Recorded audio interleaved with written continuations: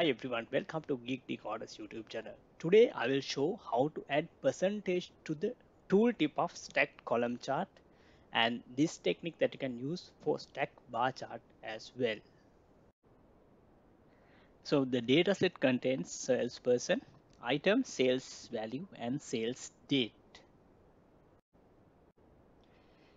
So now I first add a stacked column chart to my report window, and then I add sales value to that. And as the first category, I add salesperson here,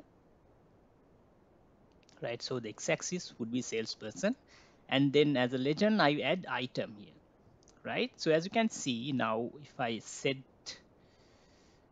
the values to be displayed, data label, so I add that as well. So here, as you can see now, the stack column chart is filled with the data. Now, as you can see, if I hover here, so only salesperson, item, and sales value will be comes under the tooltip section, right? Not the percentage. So in here, what I want is to show the percentage if I hover like this, right? So let's see how we can do that. And for that, we need to create a new measure. Right, so now it's time to create a new measure for that. So here I go and create a new measure, call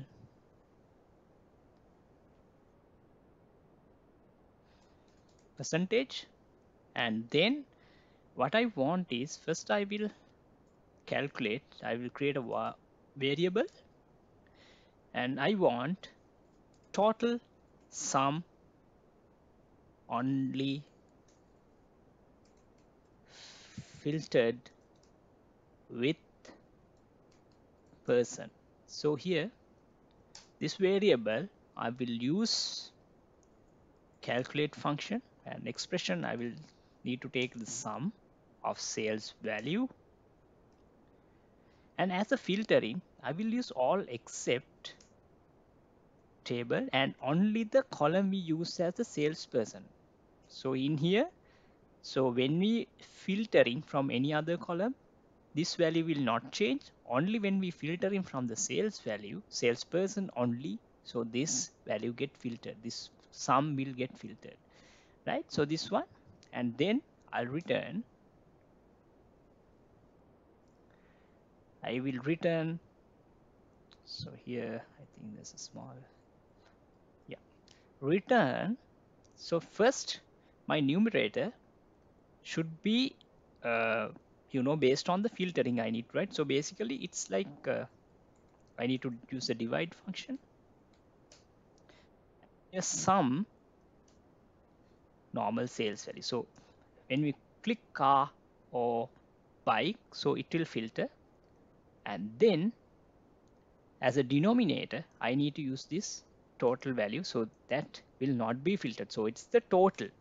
This is the total and this is the filtered one based on the car and bike. So this is will be our measurement for this work,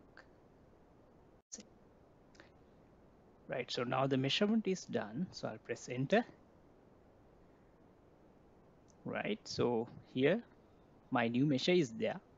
Now in this one I add the tooltip value. There's a value called tooltip here. I will use this percentage value to the tooltip. Let's see what will happen then. If I hover, right, so it will come, but as a 0.52 here, this will 0.48. Likewise, so percentage value come, but I want to have it's more into a floating value, so I want to have it in the percentage value. For that, in the formatting, I will go and create it as a percentage, right? So let's see now what will happen, right? So now I can see clearly the percentage value 52.05, 47.95. Likewise, it will be showing.